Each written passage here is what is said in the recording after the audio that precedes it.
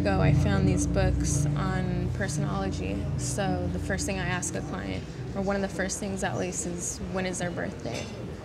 And that helps me see if this person is going to put me in danger, if they're going to be a risky business decision. So you vet them out because by seeing if they have their personal details on the top of their head? That's right. I was just going to tell you that I was looking at your birth date. Mm-hmm. And it actually coincides with mine really well. It's not astrology. I mean, 20,000 people, that's, you know, that's more than just reading star signs. I don't want to be negative, because I think that feeling when you connect, it's the best feeling in the world. Does this have something to do with your books? You don't even know this guy. Chris, you know what this means to me. You know what my books mean to me.